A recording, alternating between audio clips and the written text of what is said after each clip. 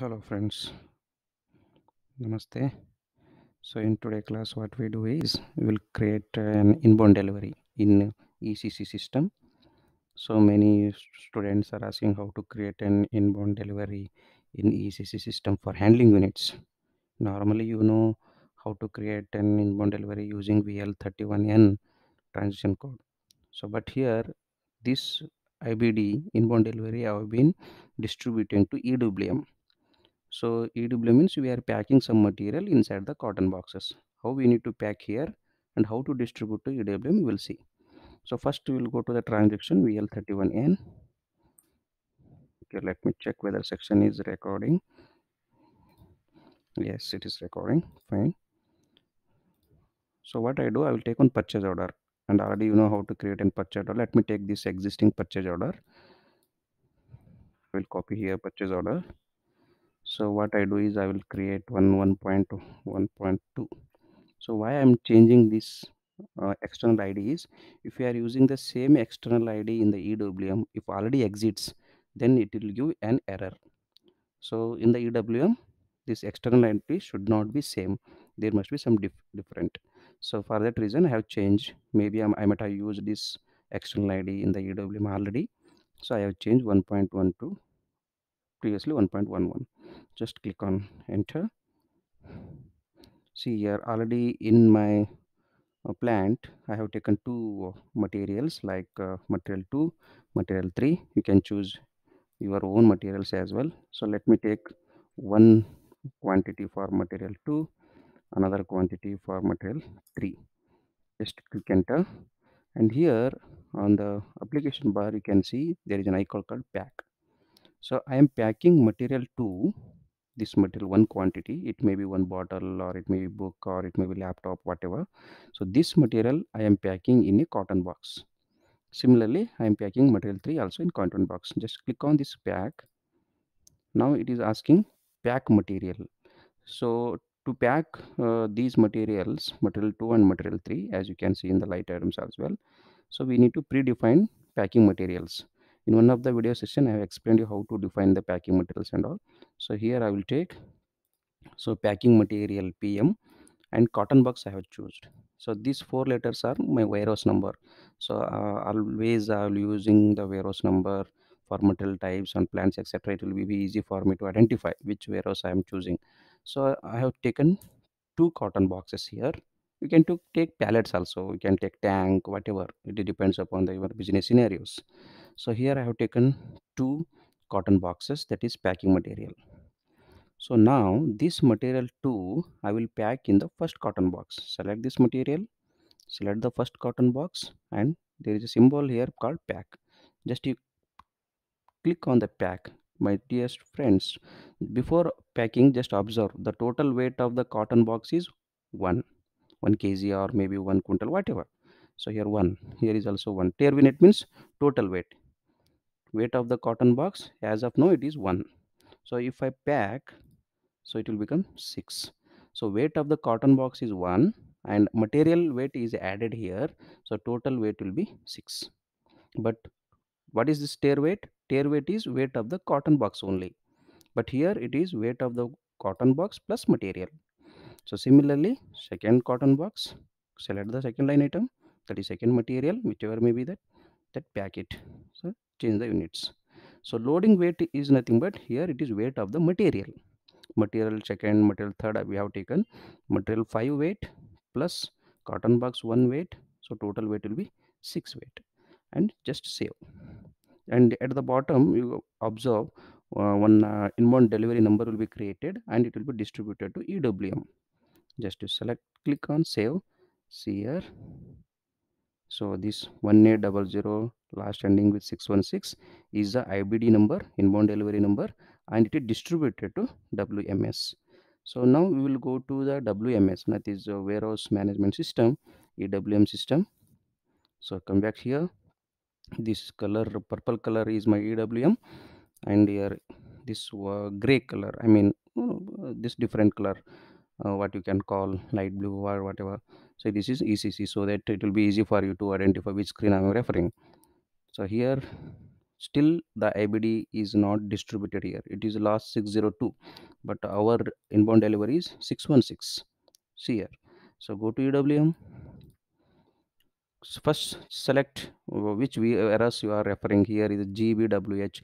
Maybe some other students may be practicing the different warehouse number, or you may be handling two different warehouse in your offices. So first select my warehouse number, click on this here. Yes, this is my warehouse. Select, then click on this execution F8 button. So it will ask on pop-up message, click on yes.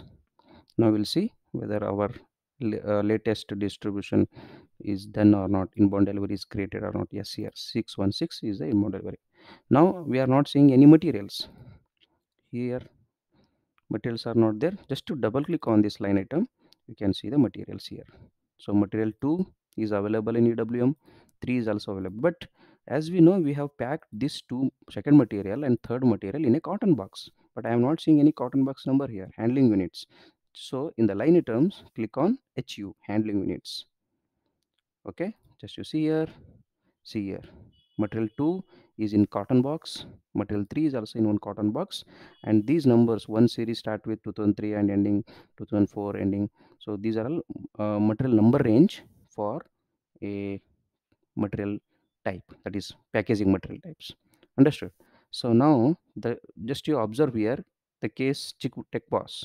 This box is not checked, means not ticked, so it is in active state, not inactive. So this line item is in inactive, this line item may be in inactive, this line item may be in inactive.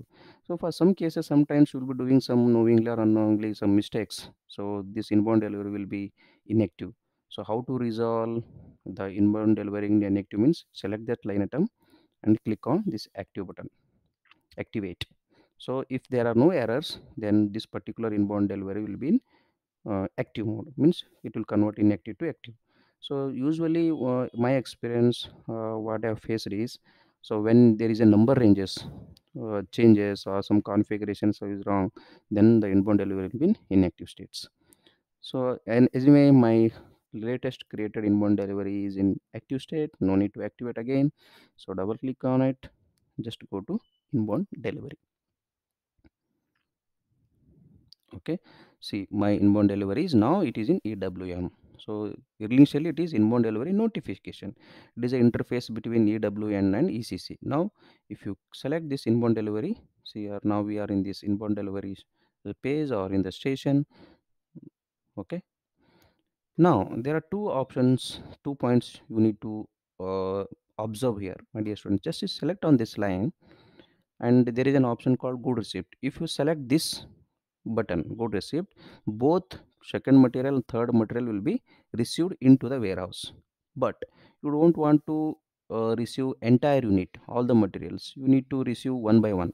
Only you need to select second material, or you need third material only, or some cases the material which is second material which is coming in truck is delayed, maybe some got punctured in between on the way. So whatever may be the reason, so if you are receiving, if you want to receive only the second material, then by individual materials or loose products, there are option called process codes. So using these two, we can control the good receipt. But if you are using in handling units, recently I have created an inbound delivery with handling units. I have packed material inside the cotton box. These materials are not loose products, they are in cotton box, so handling units. So now there is an option called hand receipt. Select the first line item, here is an option good receipt. So do not use any process codes here. Here in these line items we cannot use any process codes, but here if you go to individual items, products, loose products, here we can see process codes. Using these process codes we can adjust the quantity, goods receipt, everything. If you want to receive both the materials, select this line and click on good receipt. Okay, now I will go to handling units, select the first one, select the second one as well. So if you want to receive both the units, select this line. This line is removed, it is a header level.